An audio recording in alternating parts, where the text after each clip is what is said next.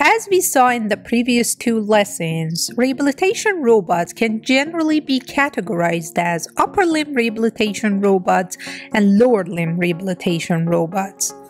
No matter which part of the body they are targeting to rehabilitate, they can provide 4 different types of physical therapy that should be chosen based on the patient's needs. They are passive rehabilitation, active assisted rehabilitation, active resisted rehabilitation, and bilateral manipulation. Passive rehabilitation can be used at the early stages of the impairment where the affected limb has no movement. In this type of therapy, the robot moves the affected limb of the patient through a predefined injury-free trajectory a couple of times during each session, and the patient does no effort to help the robot perform the task. This type of therapy is possible with all rehabilitation robots. For instance, in this video, you can see passive rehabilitation provided by an end effector-based robot. This video shows the passive training mode implemented for an ankle rehabilitation robot.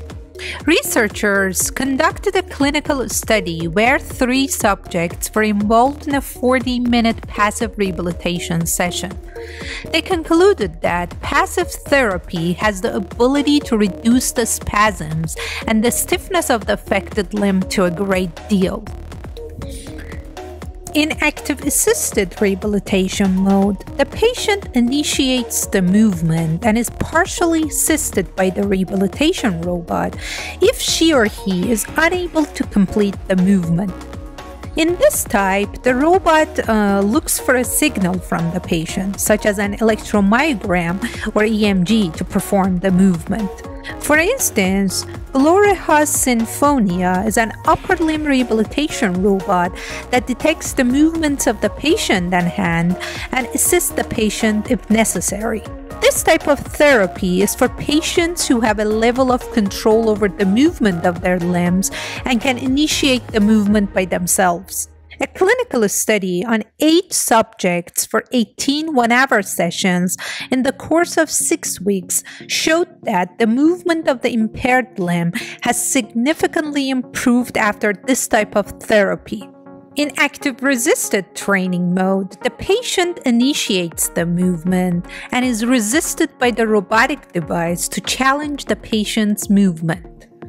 MIT Manus, with the commercial name InMotion, which is an end effector-based upper rehabilitation robot, applied all of the passive, active assisted, and active resisted training modes to enhance the training outcomes. Researchers conducted active resisted training on 8 subjects for 18 one-hour session treatments, and their goal was to improve the long-term strengths of the arm.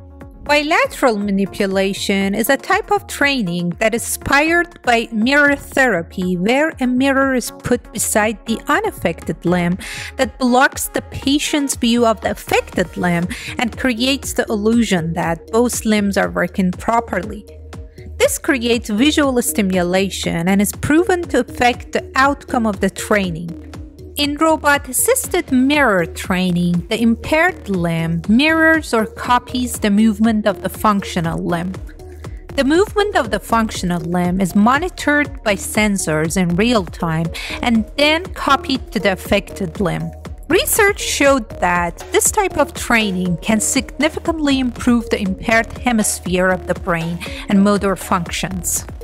One or a combination of these training modalities can be used to treat patients at different stages of disabilities or impairments.